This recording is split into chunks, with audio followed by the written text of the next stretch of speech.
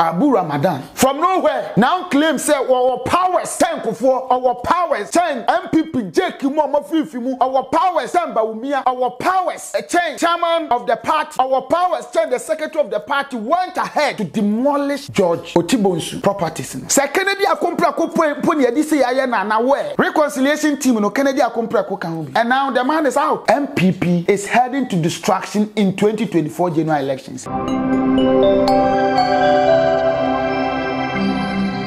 Mayenim komo emfa MPP amanyoko no kakra onim se enchebia na abato ebaso December 7th se proposals ahodo pia akọ electoral commission ho no ans sen bibia de na se the normal day na yenim na December 7th and ye de toyaba ayenim se beba so this year se okoba bi se edweso a because of say by election na ebeba so ho no MPP amanyoko no ebo mu atoaba ayo preferred candidate omodo no be replace the lost one no lawyer John Ampontuokuma, which is coming on this Saturday, coming Saturday and eba so na come say MPP is heading to destruction.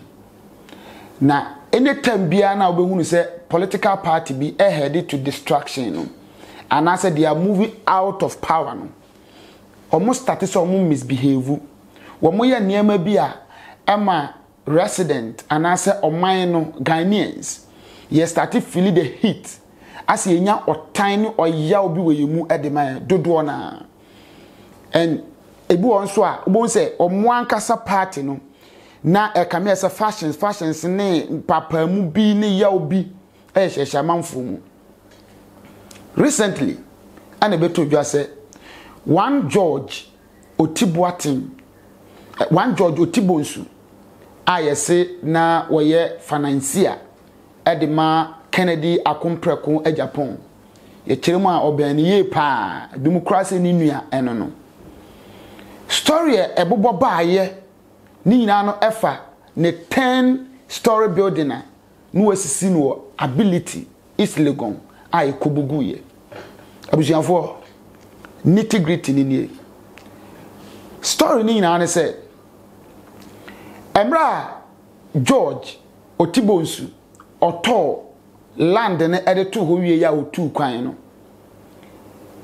abusia na okotofuru om ho no abusia no na emu ache enti fashion of the abusia no so ebai ebe claim ownership of the land so omuni mu hwe ama allegedly entawantawa bi eba abusia no entem enu nti owura George ensema yeyete ne se enam se no won litigations bia wo nti ofre other fashion no amomo ka asem no esan etua sika edimomu se ne be na obey the rightful owner of the land into oni abusia ne kan amo otua sika edimomu into hono sha ase ese da bi edi se o develop land no yesi a real estate ana wosisi ewo is legon ability abujanfo yeso gusu sina no ana one hajia bi eyi niti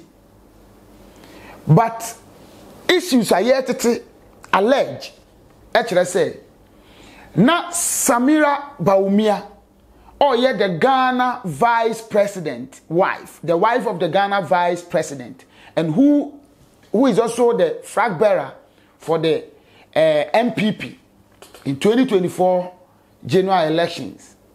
Or no, any new bear ma can no what PNC Abu Ramadan. And namo say, or no, our Baimunti, Samira Baumia ni kunu Baumia ewa Baimunti. Omofo mu nua bema no ebeye the deputy award nadmo no wo mu na ehhehye saa hajia na ti eni yodum se onya asase no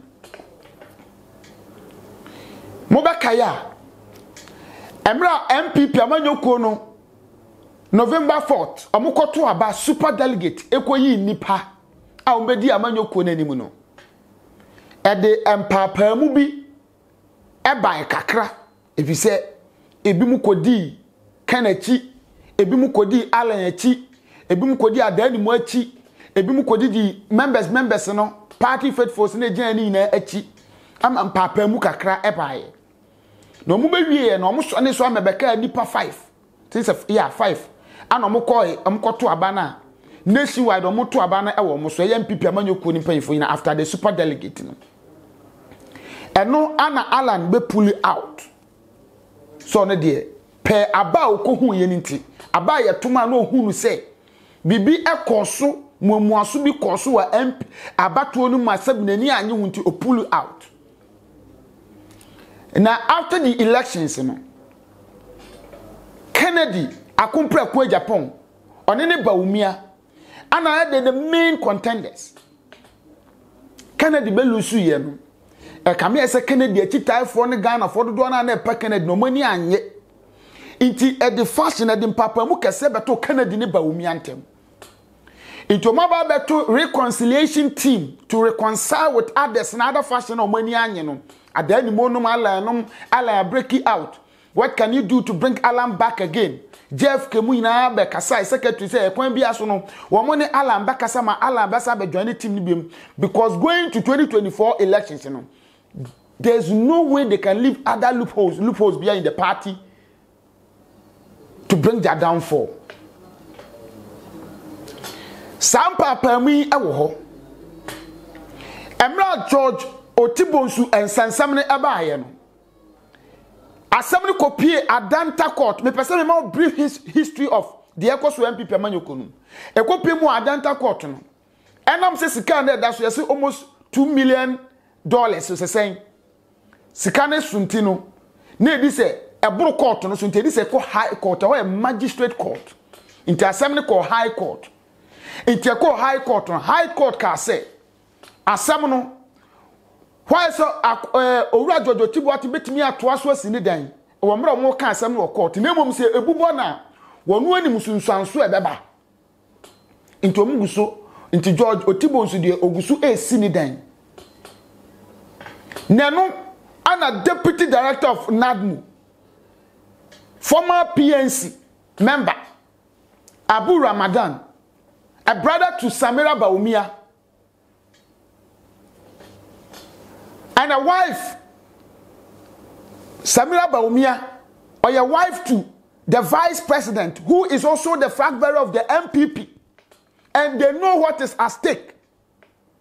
Breaking the 8 for MPP. Okofa and Nkrofo.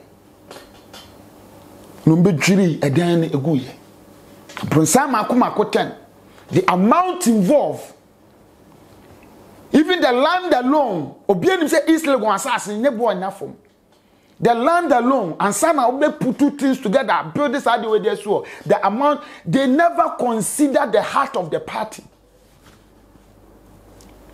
In winning 2024 general elections, Kennedy akompra kwa Agyapong kan sem bi mrebi atwam. Wasa manfo hu ni sa mekasa. They feel say me ana mi gu MPP amanyoko no enya me. Na momu no eye Bawumia ene ne team. No ne debi ate no sika no se Bawumia ne podi anka ne hu nya hi. Na mom on ha adwene emkrofo na atwa no hu ahia no. Kotre pomponi. Wase di oto abuba ne bo me ne ho nya hi se do gira nchen ka se woni gene. To mo atwa no hu ahia no. George Oti Bonsu enim die ekeka kon the magnitude of the whole thing intino or the assemble ekoto the former president of Ghana Kofo enim said die wo the ekeka koni ama yes die wo frere Bawumia because die wo discover Bawumia some years ago e wa brochire wo mra okoye in program. Into that connection is there. Or friend, but no, you're out of the country too, or they are summoning out or refer to Fred Owari so onka. Ama yes, Fred Owari, I retreat to Abu Ramadan, and more Kasai. Emma, they are waiting some mobile transfer one on one akasa. Because They are now reconciling with others. No, party like we are building the party together to win, to break the 8 in 2024 general elections. And we cannot allow any issues to, destroy the things that we want to build together. Unfortunately, rather unfortunately, Abu Ramadan, from nowhere, now claims say our powers change for our powers change MPP Jekimu Mafifimu, our powers change Baumia, our powers change the chairman of the party, our powers change the secretary of the party went ahead to demolish George Oti Bonsu properties, 10-story buildings. Is it just because the man was financier to Kennedy Agyapong? Is it because or your financier the man Kennedy Agyapong? What kind of hatred is that? On you know ben how they say umusano. Why? MPP. So was it true, say? Emnibia Kennedy Bejina Bantima Ekan say MPP amanyo kone funfumo nsase, womo funfumo Japadia, womo funfumo sase, left and right, to extend social and so boatimpo.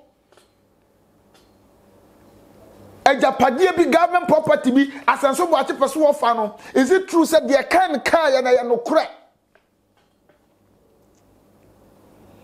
Ode yentie sa Kennedy akompra kwa Agyapong asem na okan ni bi aban sase ni adan e no mpeso mo ton na me dem ga chiro mo tie ni before semester former chief justice oni judicial service ani asenso omu meya no eye justice mafusan owu ye no ifi a wotim no edie na esi aban dia enipa bi omu fa sa dan kra na ehwo enne positions nti omu bese omu de fa na omu ba omu abegu omu no. I have a tax for the vice president the Mahama. So vice president winio Mahama ne winio me say sa dan no de media chiri am make sure so my investigation. Because one person for down. One person for down. Far down only a woman. The budget is also Omopa, Omunian Becca, Ghana first. Mecano Crocusissimo. For yet to meet Naha, Emma Mofrebi, Momo Bre, Emma Womono, and Konya positions, and farmer from Ghana, Japadia, and yet Juma. Let them take me to court. I mean, a report to special prosecutor first. My day, former Chief Justice, he should come out and let us know. Justice Safu Mafu Sound, if you are no team or who you know, say CA or Mafa. What kind of life is this? No Maya pompous. Namutu Abama Womua, Omuhuma, no Namosusa Atantani. Miniama Memma Moshir. Yankopon yansa odi bu ni padase bi amoso obi wo mutim Kennedy Kroya in a meeting kokan say MPP amanyoko ne funfum sika ne ade na ken na ya mizaya wo party num na mo pese mo yini si nchen ana because so we Ghana ha youth ni nyina peka na sem say 100 make us 95% of the youth no pekanasem. But because of political party, we are blind. Yentimin kano kreno. Abu Ramadan from PNC said no, or you're very powerful chain. Akufuado. Abu Ramadan from PNC because Ninuya ba the worry the vice president on the wall number 2. Binti or go ahead echo demolish property no. Ghana for mummy are very careful in your wise. Kaba umia de ni hu ni asem.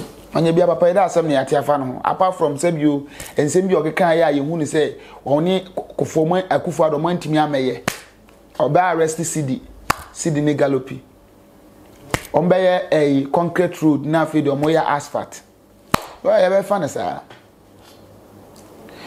but come here say ba umi antimi manage ni nkrofo na won nchen no because Abu Ramadan deputy NADMO director etimi koye saade we ya na come here say ba umi antimi manage nti imagine say ba umi abaye president a edie na nkrofo na won nchen ne beye and obaye president dey obenya control omuso because ba umi na ni ntimi nhwe ba bia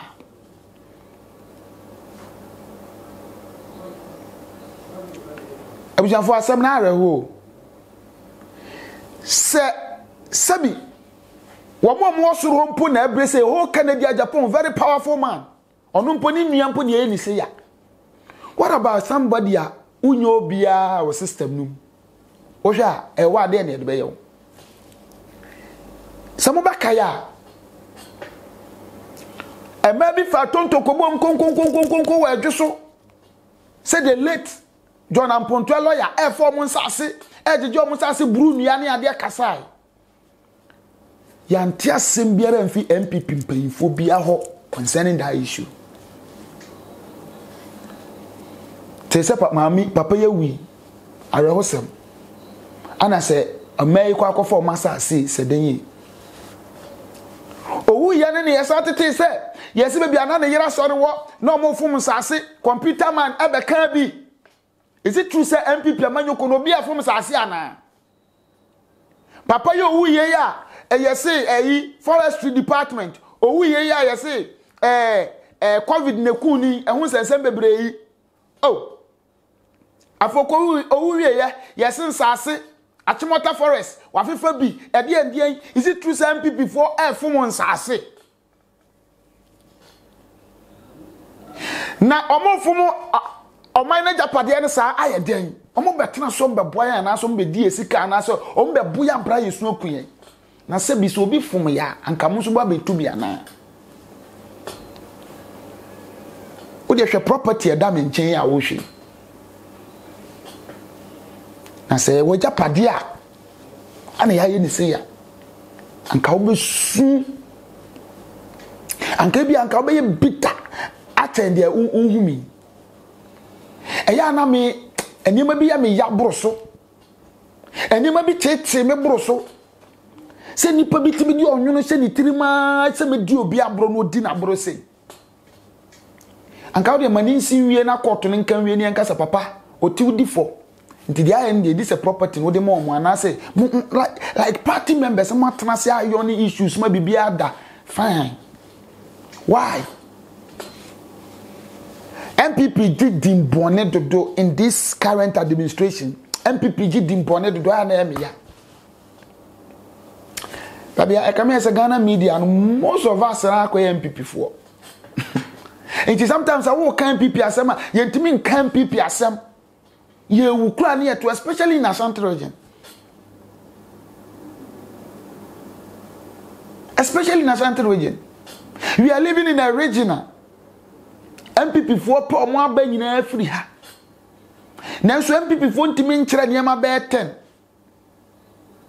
a o matimi aba complete ana 5 o ma complete ati o mo nsafiri wudi 8 years na o mo ba ye na o mati o mo nsafiri hu a e benefit the masses e bo nipa bebre me nka se kuo bi assassin bi a ka se judicially there be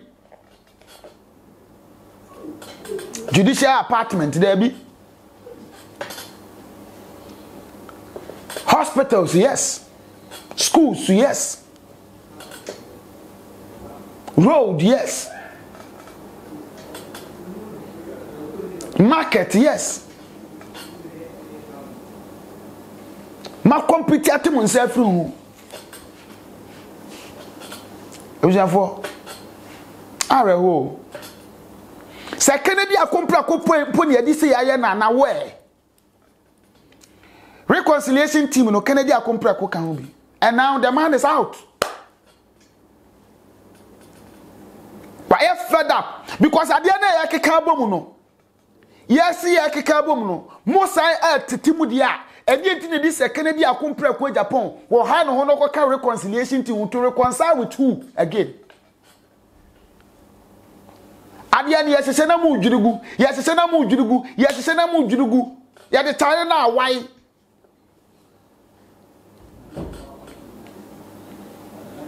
this is so pathetic asefem MPP yanim awrade oh mampenda da akofo ye papa yi wona ma me pe MPP o abreso na started say me to aba 2008 ma me do MPP keke. So ne emu binum ya pa ba wa MPP ho nanka first ne ya kan MPP a ya ka democracy ha MPP ne ya ka tuturu asem ya de man NDC ya kan sem hunu NDC nti obi am pa NDC asem na so ne this current crop of MPP nti ama NDC abeya akonno keke amen this a rebrand keke se MPP we ya ma anka bia anka ba na anka yakuye ho se akufo ado ene baumia ametra kuya no so bia anka emu bi anka bia anka yakuye ho because they were the best ever in our life in our history say se nkofo ya ma pa de they are our savior but anyway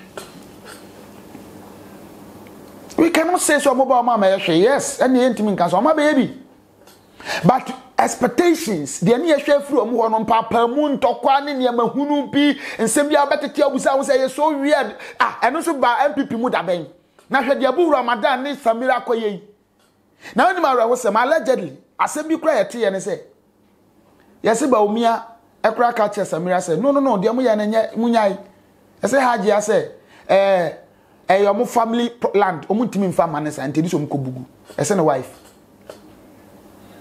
If that is true, then we are living in a dangerous time. Because what happens when that lady becomes a first lady? What happens when Baumia becomes a president? What happens? What will Abu Ramadan do? It was for me and now. No, be had in the manifesto by reading here. And we shouldn't even base on manifesto and their words, but their deed. Soon you share the subscribe page and share content in for mommy. Tisi ade Kennedy a compare with Agyapong reconciliation team we in free. We in free. Because you can't say na, you can't say na, you can't say na, you can't say na. MPP is heading to destruction in 2024 general elections. Point media so they subscribe and share na for Sunyebi. Me that's it.